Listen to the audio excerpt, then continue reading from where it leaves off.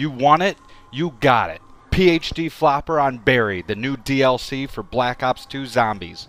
Everybody's been wanting PhD Flopper, and in this map, you get it. It's really simple. All you got to do is find a ledge, drop off it 6 different times, and poof, you get that green puff of smoke. Now here's the trick.